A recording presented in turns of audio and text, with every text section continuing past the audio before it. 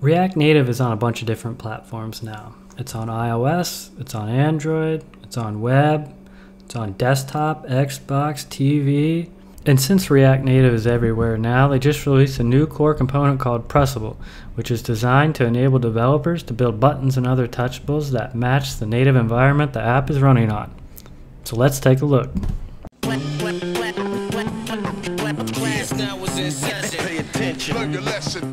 Let's add the Pressable component. So Pressable,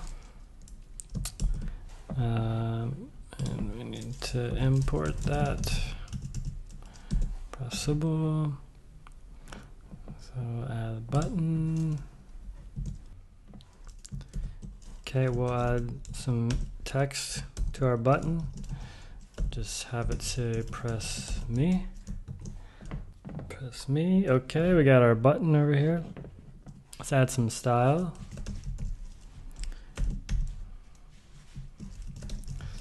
I got some styles already created. Press me, and we'll style the text also.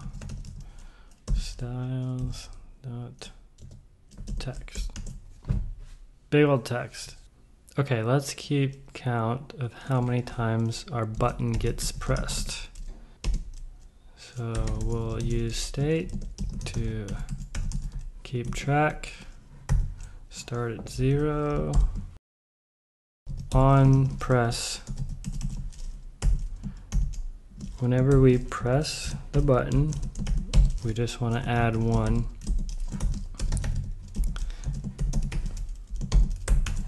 To our count. Okay.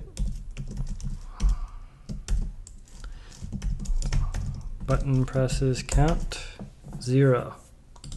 Let's make that a little easier to see. Okay, so we press the button and it's incrementing, so our button is working, but you'll notice we're not getting any feedback.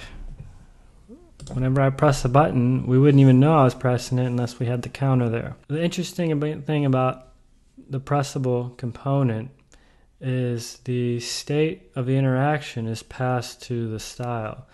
So that way we can adjust the style of the pressed component without having to manage that state ourselves.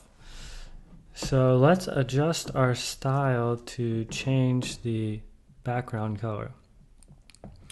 And you'll see here our style is just an object, but it can also be a function. So we'll start with pressed. So this is going to be our function, and we'll return an array. So we have our button styles, but we're also going to change the background color. So background color. So if the background is pressed, we want to change the color.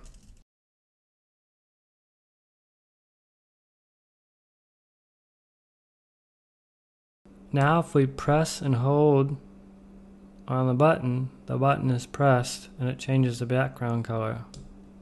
And we let go, it's not pressed.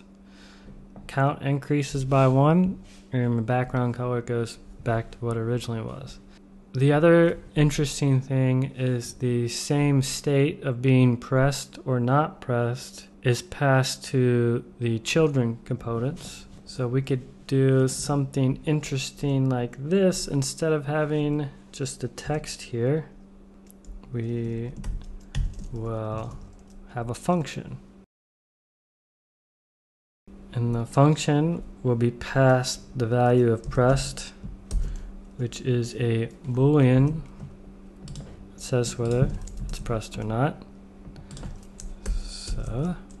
So here where it says press me, let's add if it's pressed, then we'll say pressed. And if it's not, then we'll say press me. Okay, press. Oh, it's pressed. There it goes. And we let go, and it goes back, and then the count goes up.